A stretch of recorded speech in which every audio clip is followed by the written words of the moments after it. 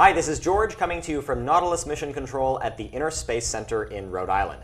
And we've got with us today lead mechanical engineer and one of the creators of Hercules, Todd Gregory. Todd is going to walk us through a typical launch of Hercules and Argus. So what's the first step, Todd? For a launch sequence, we actually start with quite a long list of things that we need to do before we're ready to actually physically launch the vehicles. The first thing is a pre-dive. It's a long list of items that we need to check out on the ROVs. All of the electrical systems, all of the mechanical systems, all of the hydraulic functions, everything gets checked out very carefully by the team of pilots and technicians. At the same time, the navigator is working with the bridge, the ship drivers, to put the ship in what's called dynamic positioning and get it over the launch site exactly so that the ship is ready. And choreographing that whole maneuver is our deck chief. His name is Mark DeRoche. We're going to see him on this video in just a minute. At the same time as Mark is operating the deck, here's Mark DeRoche. He's been with this organization for over a dozen years now. The pilots are up in the control vans. They've done their pre-dive checks, and they're ready to put the vehicle in the water. Mark has organized a team of people on the back deck with their safety gear, life vests, and hard hats, and a few of them get to wear headphones so they can hear what's happening up in the control van and talk to the bridge of the ship as well.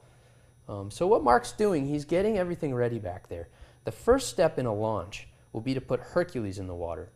We hook up the crane to Hercules, and you can see there was a pyramid-shaped aluminum structure on top of Hercules that we call a sway limiter. That keeps Hercules from rolling and pitching too much in a heavy sea state.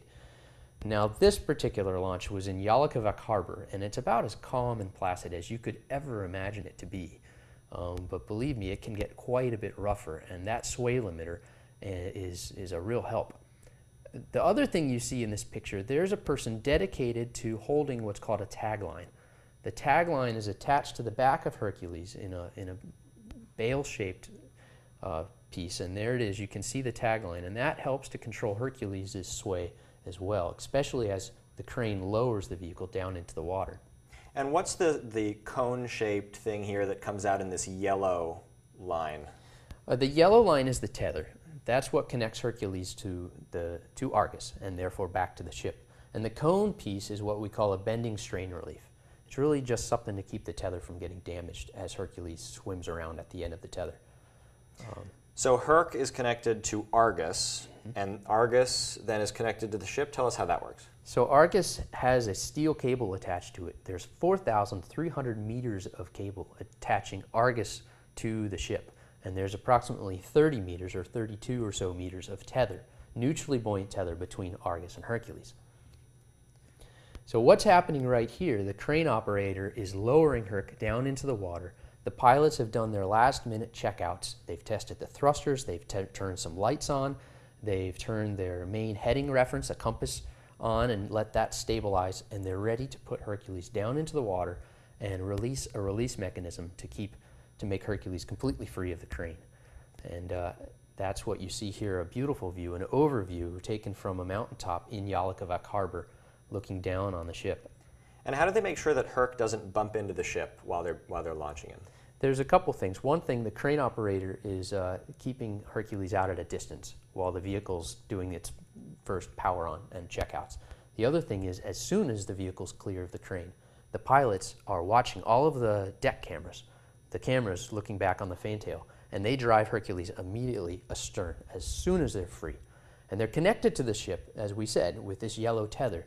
That connects from back to back, from rear end to rear end, from Hercules to Argus.